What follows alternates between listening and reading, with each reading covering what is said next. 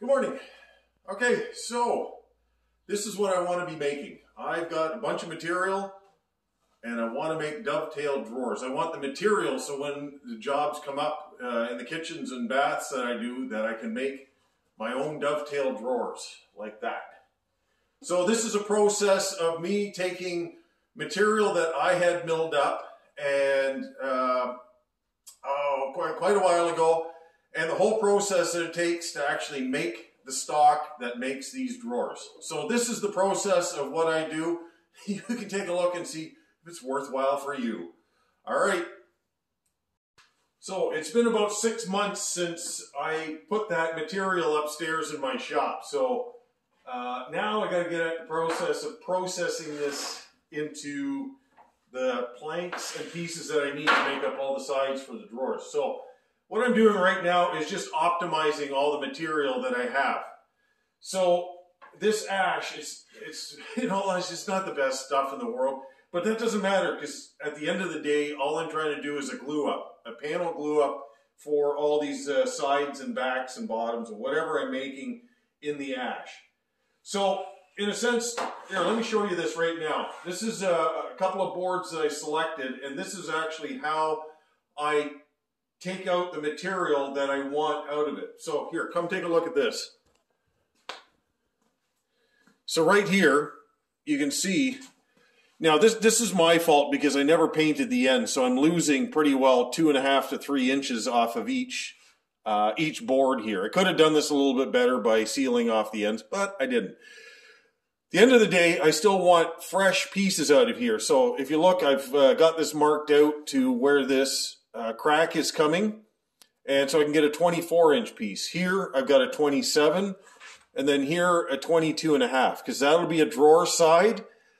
These will either be fronts and backs, and a 24 can either be a front or a back or a side. But you can see here, you can see all the inclusion in there with that crack, and then same thing here. And then this bottom one, you can see there's a bit of dark here, so I'm going to be cutting that out. But I can get a 48-inch piece out of here. You can see I've got a knot inclusion here, and then I've left with 24 and 27. So that's basically how I'll take a board and I'll quickly scan it, mark off where the debris is, and then try to get usable pieces. So out of here, I try to keep my sides to certain usable sizes that I like. Ultimately, if I can get the longest piece possible, that's just great. But it doesn't work like that when you're cutting through material that's kind of rough like this. So I cut specifically for things that I know are going to be used on a regular basis for the size. So I'll cut the rest of the parts up and I'll show you what the piles look like.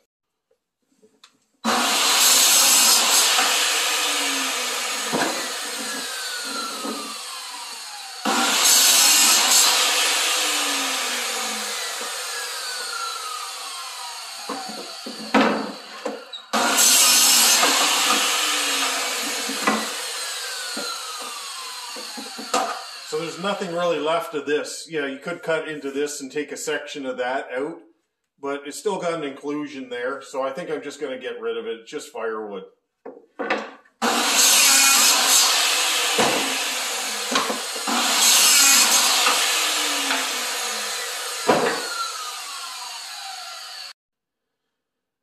All right, so here's a bit of a nasty piece right here. You can see it's got quite a nasty split right here.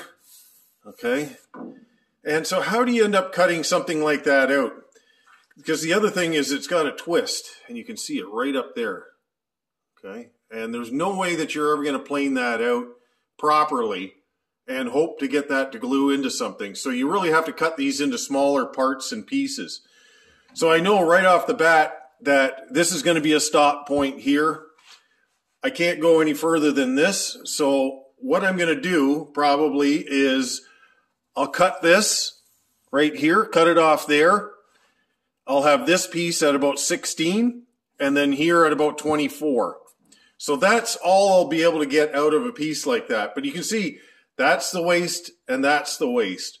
So that's kind of how I work backwards when I'm doing a breakdown of a piece of lumber like this. And then where that branch inclusion is, that's probably where a large branch came into the tree. I'm just going to cut that out. And as pretty as that looks right now, it is miserable if you actually try to get that into a panel. It never wants to stay straight. Again, here's what you want to do to optimize. I've got a knot here that's sitting, well, right from the end of the board to the knot is about 14.5 inches. So if I'm cutting off, let's say 3 inches off the end here, what I want to do is I want to cut the minimal out of this piece here. So my minimal size was 16, so that's what I'm going to cut it out at. So cut it here, cut it there, and then rip this, and you're left with that piece right there. Then I have the rest of this whole board to work with. Because if I try to get a long piece out of here, let's say I wanted something that was this long, then you end up losing that chunk out of it. So this is the sacrifice that you make out of a piece like that to get the yield that you need. So everything is on carts now. Everything's in a specific length. So I've got them all piled up into whatever lengths they are. And this is what's left that I still have to cut. So these are the knots and inclusions and everything that I still have to cut out of these things. So I just have to rip these to width and then fit them onto the carts, and then everything can then be jointed and planed.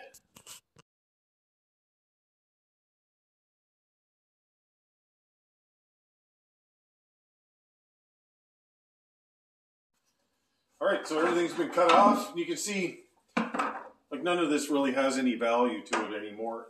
There's all little cracks and stuff. And the reality is some of these cracks came in because when these logs were cut, they sat in the yard for about a year and a half. And they start to split down the middle and do all kinds of wacky things. If you were able to cut it, like at the time of when it was cut down, oh, your yield goes way up. But anyway, so, you know, like knots and things like that, it's all gone.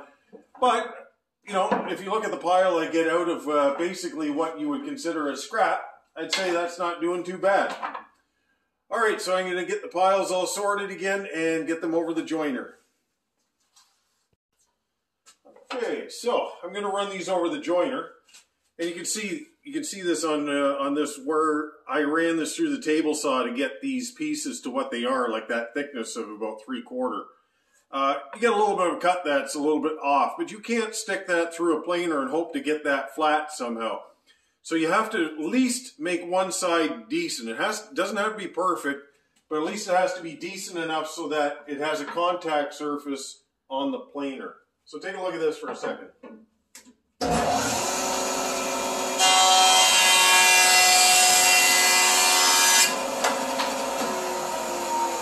All right. So this is all clear up to about here, and there's a bridge right about in here, and you can see. But there's still a contact surface here and here. So that's all I need on that. That'll go through the planer without any problem. All right, so I'm going to be jointing the edges on some of these boards, and you can see here, this thing's got a bit of a bow going this way. So when I'm running it through the joiner, I'm not looking at every single piece because it just takes way too much time. So really what I'm trying to do is I'm listening to it, my ears, as the board goes through. If I hear any kind of skip in the board where it's missing the cutter, then I'll just run it again, just like this. You hear that? It's missing right there.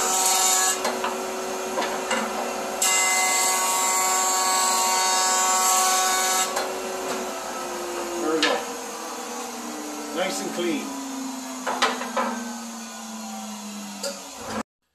All right, so I'm gluing up these panels here, and what I want to show you is the way that I prefer to glue these things up, because I don't want to just overpower this thing with a ton of glue, which it does not need. The other thing is, when I'm scaling off what I need here, I want 8-inch wide boards at the end of the day. So I want 8-inch, 16, 24, 32, or 40. So right now I've got a panel that's 41 inches, which will allow me 5 pieces out of this panel. So I just kind of mix and match the boards as I go along to get somewhere about an inch over what I need. So I've got all my pieces here standing up, and this is all I do to put glue on, is I put my finger over top of the glue bottle at the nozzle right here, and then just run a bead down the middle of it. You don't need a brush, a roller, or to spread it out with your finger, because if you do this and you put an 1/8 of an inch bead down the middle of a 3/4 inch piece, you'll have no problem clamping this thing up, and the glue will spread itself over the top and the bottom. And you should just get a light bead of glue coming out the top and the bottom. You should just be able to see it just lightly, because anything more is just a waste of glue. And that really gets to my Dutch heritage. Okay, so there's all the glue you need. Watch this.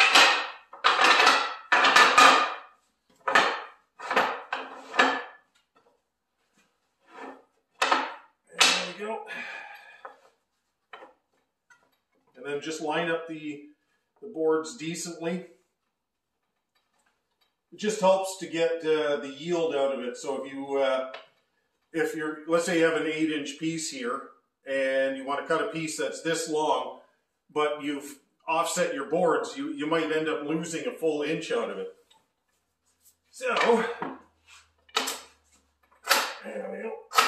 So what I like to do is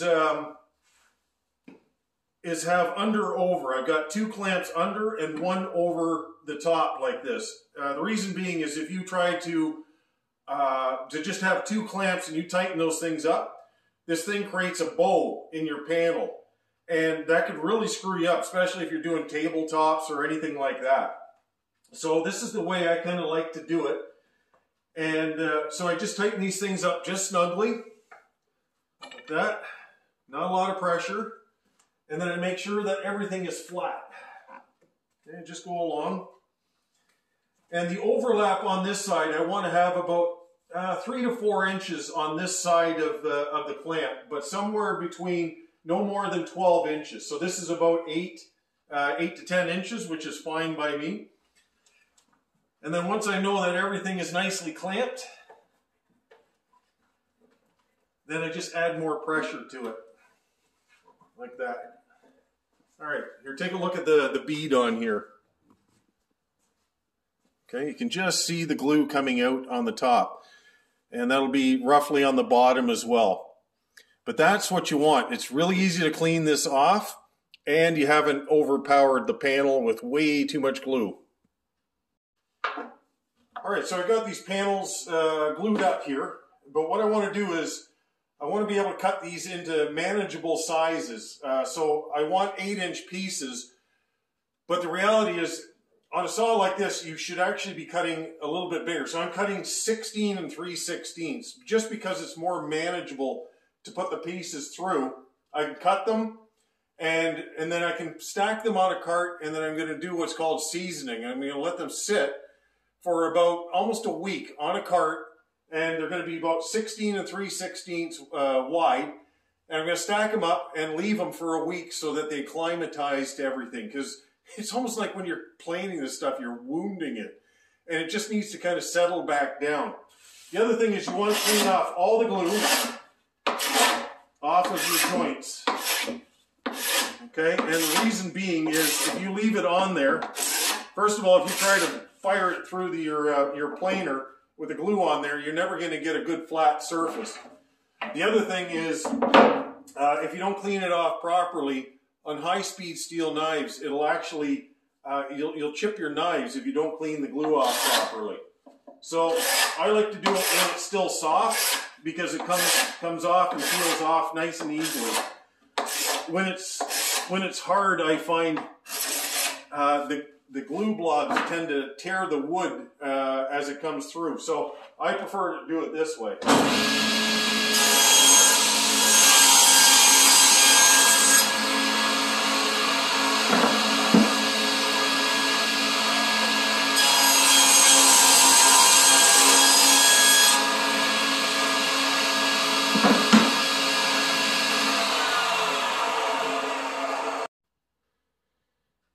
So here's the stack.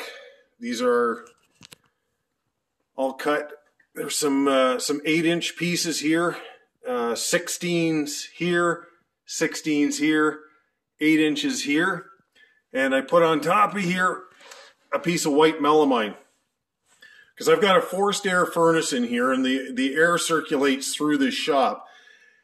And you can be guaranteed, if you do not cover up your panel, by the time you come here in the morning, it's cupped. The top panel will be probably cupped almost 1/4 of an inch.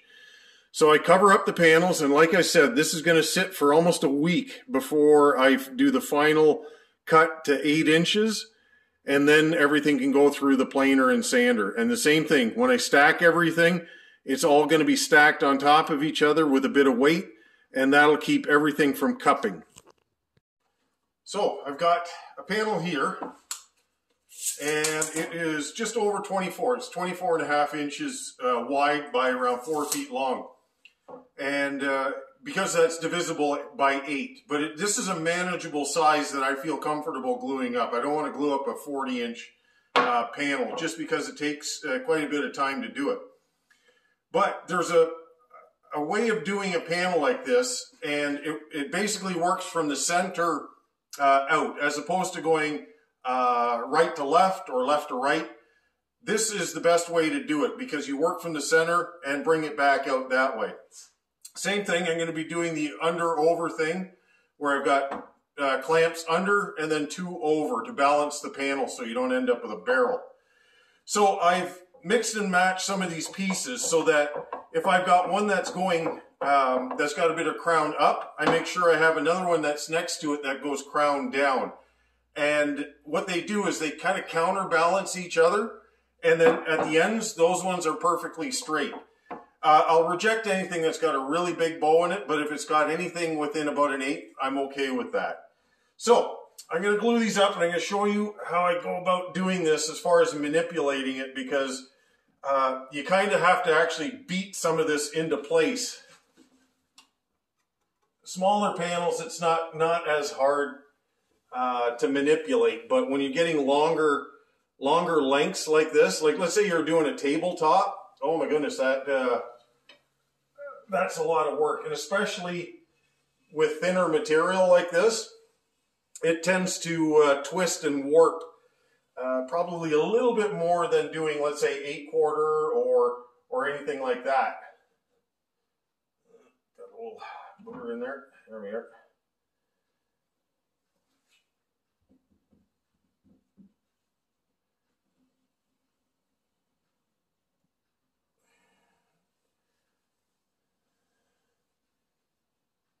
Okay.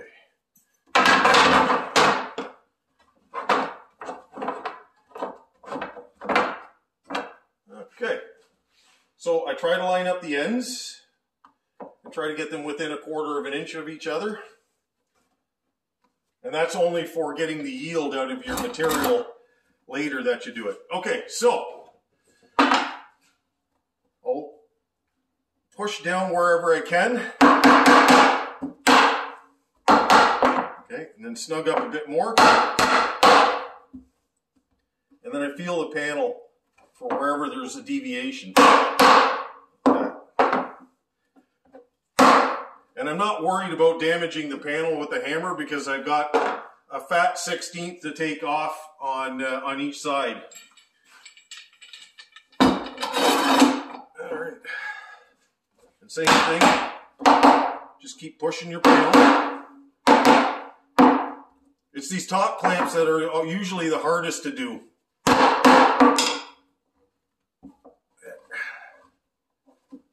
See, I can lift it at the one corner here just to pull it up. There we have it.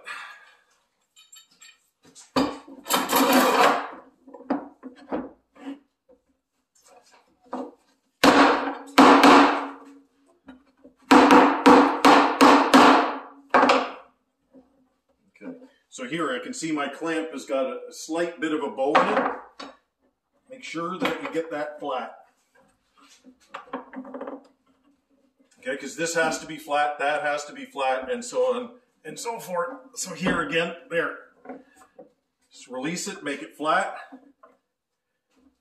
Okay, and then when you start working these ends, this is where it gets very hard because some of them start to twist slightly, like here.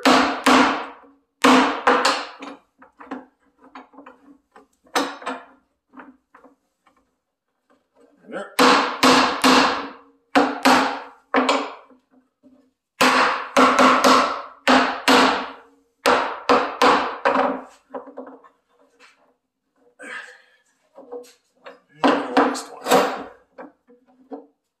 And you want to work fast because your window of opportunity is about 2 minutes when this glue starts to set up.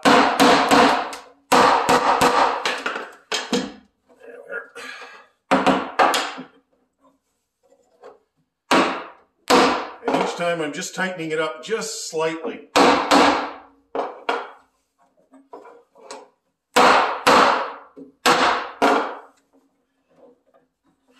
There we go.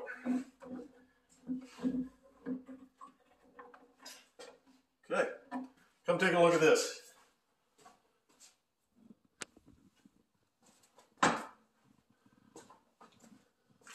Okay, so I've got good squeeze out on there, but everything is nice and flush. So even here you can see this was partially milled, but the bottom is flush, so I can feel it. I feel that and feel that. And so long as that's good all the way across, I won't have a problem ripping this into 8-inch pieces and then putting it through the planer. So here's what's left over from doing all the cutting. So if you look here, you know, there's just the tailings on everything with cracks in it and splits, and I've cut through the majority of it, and yeah, well, that's the reality of when you're cutting. It's like when I went to school for woodworking, it was, we would always count on about 20% waste factor. And if I look at this, this is pretty well bang on with 20%. I know that if I'm working with clean material that comes from my suppliers, I can drop that down considerably. But in this case, when I was using air-dried lumber that was milled and done by me, and I didn't cut, or at least didn't finish the ends of these boards on the cut ends, well, this is what you end up getting. So, at the end of the day, it was still pretty well free lumber other than my labor.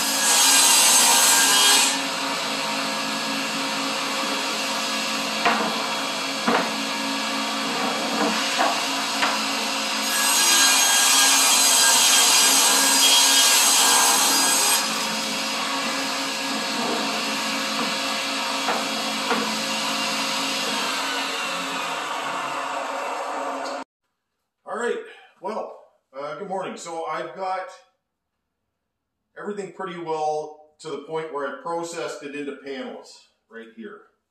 So everything is 11/16 thick, about just over 8 inches wide, and then random lengths. I try to keep them to the longest lengths possible. My longest piece here is 5'6", so 66 inches long. It's just difficult to do bigger material. At the end of the day, this is what I want it to look like. It's going to be 9/16 thick by 8 inches, and I'll be able to put a groove in it after I've dovetailed everything. So that is the end result of it. So when I break this down to where I am right now, by the time I get this planed and put through the sander, I still need probably another about 2 hours to get that completed. The glue up and cutting all the material, bringing it down from upstairs where I have my stock, cutting it up, running it through the planer and joiner, gluing it up to get it to this stage, and running it through the planer and sander. I'm going to have at least 2 days into it. and my total length of material, I get 266 lineal feet of 8-inch stuff. So I have 267 lineal feet of this material. I can buy this material if I want in birch as opposed to ash, and I got a price on it, and I can get it 72 inches long, which is 6 feet, and it costs just over, let's say $45. Okay, that's not delivered. I'd have to go pick it up. So if I do the math on that, with the material that I have 3,202 lineal inches of this material. Well, if you divide that out into 72, that gives me 45 lengths of material if I was buying 72-inch lengths. So if I was to buy this material in birch, it would cost me $1,989. So basically $2,000 to buy it. So I've spent 2 days on material. Now the material I didn't pay for because I milled it myself, but I didn't count into this equation the amount of time it took me to split the material, to stack the material, to let it sit outside, then bring the material in, bring it upstairs, bring it downstairs, and so on and so forth. So when you look at the amount of time that it takes, add an extra day. So it's 3 days to do something that costs about $2,000. And so at the end of the day, did I make any money on this? From a production standpoint, no. I would not do this to make money. But I like doing it. I like the tactile experience of milling wood. I love the smell of it. I like the sound of it. I like the challenge of it. And just looking at pieces of wood, flipping them, and that. So you got to kind of think about, okay, how much is that worth? And you go, okay, well, that is worth a lot. It's kind of like making clothes, making anything kind of crafty. You never make really what you could buy it for. But at the end of the day, is that what it's about? In this case, no, I like the experience of doing it, and I'd probably do it again. Because in a sense, I can consider it kind of free. I could be sitting doing nothing, which never really happens around here, by the way. But to have an experience in life sometimes is well worth the effort. So I'm quite pleased with the way it turned out. Like I said, it's going to be a couple of months before I use this. I'm going to let this sit for at least 2 months before I mill it. I just want to make sure that everything is at a proper moisture content in here, because everything was air dried, brought into the shop here, and I don't have a moisture meter to check it. I would have liked to have left it sit for a little bit longer, but I'm going to let it sit for another couple months just to acclimatize in here. And but at the end of the day, I'm happy with it, and fun project, and I'd do it again. All right, have a good one.